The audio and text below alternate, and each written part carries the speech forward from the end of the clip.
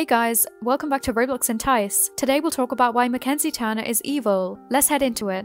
Number 6. Shaming people. Shaming people is never okay, especially if it's about things they cannot change. In February 2021, Mackenzie made a notorious video titled Roblox Skins for Fat People. In the 6-minute clip, she savagely and mercilessly condemned people who were overweight and obese. She even went so far as to share an airplane story about literally pushing a person's fat into their seat on an airplane because it was in her space. Fat shaming, who came up with that? That's brilliant. Yes, shame people who have bad habits until they stop. It's just one of the many heinous things Mackenzie Turner said. Mackenzie received serious backlash for the video, even reportedly losing a chance to choreograph the Roblox dance movie Don't Talk to Jade. She told Time her video was satire and how she felt it was really important that we make fun of everybody, adding, "I think it brings us together and unites us as people, is that we can poke fun at all of us." Mackenzie Turner was accused of being abusive towards ex-boyfriend and fellow YouTuber Zach, also in September 2020. In January 2021, Zach accidentally uploaded a video to his public channel that was meant to be private, discussing the abusive relationship with an unnamed significant other.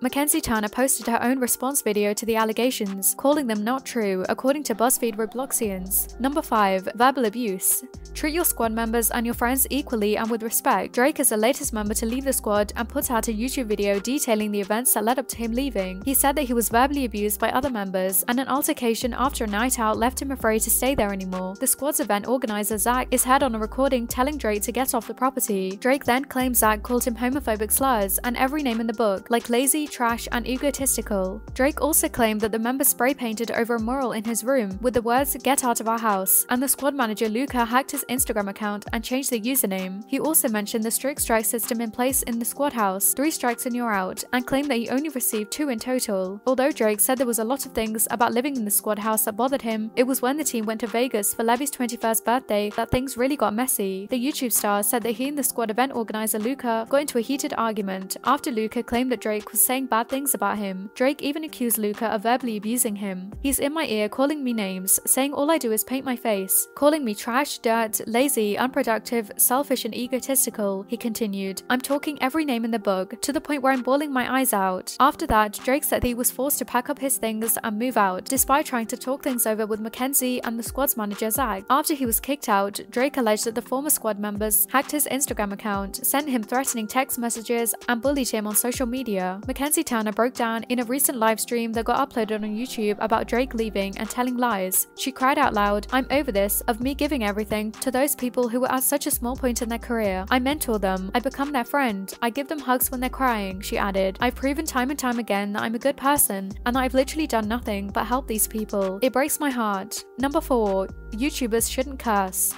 It's clear that swearing can take the form of verbal abuse and harassment, and it is this sort of swearing that can be potentially harmful, a substitute for physical aggression. A well-aimed swear word has been the instigator of many fights, but the question remains, does hearing swear words in a movie or TV show on the playground harm children? Surprisingly, there's been little research on this question. In all likelihood, it isn't swearing itself that's harmful. The article's authors state that they recorded 10,000 instances of swearing and rarely seen direct harm, but the factors associated with swearing. For example, when we hear a younger child swear, we assume that the child lacks discipline, and a swearing child might suggest to us that he or she is a bully or a bad influence on other children. Swearing might indicate a lack of discipline, or it might just be related to a more open and free-speaking home environment. Number 3. Swearing does harmful things. The researchers suggest that swearing develops in the same manner as other parts of vocabulary. Children seem to know all the same swear words as their same-age peers, and as a child ages, his or her swearing vocabulary increases. It's the social environment, the parent's pattern of discipline, the child's habits, and emotional circumstances that determine whether or not a child will unleash a curse word. Some Roblox games that allows you to swear, and I'm the type of person that loves saying